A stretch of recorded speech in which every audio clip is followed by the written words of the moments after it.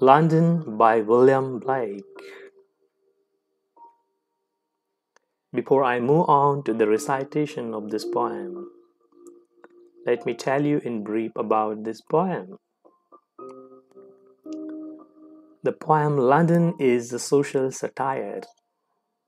William Blake depicts the streets of London and throws light on the human suffering, pain, and agonies. He criticizes the social, political, and religious systems of his days. According to him, these systems are responsible for the exploitation, separation, and oppression of the poor, the small children, and the women.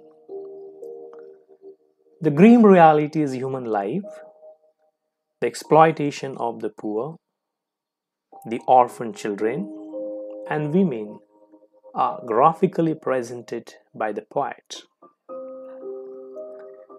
By highlighting the dark side of industrial revolution, the black dogma of the church, and the insensitivity of the government for the welfare of the poor, children and women, Black shows the failure of all the existing systems in promoting the democratic human values, freedom, fraternity, and equality, the basic ideas required to form the egalitarian society.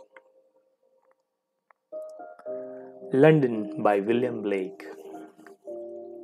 I wander through each chartered street, near where the chartered Thames does flow, and mark in every face I meet marks of weakness, marks of woe. In every cry of every man, in every infant's cry of fear, in every voice, in every band, the mind-forged manacles I hear.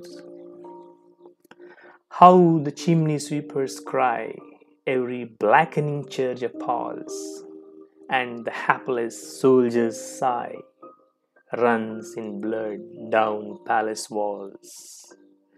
But most through midnight streets I hear how the youthful harlot's curse blots the newborn infant's tears, and blights with plagues the marriage years. Thank you.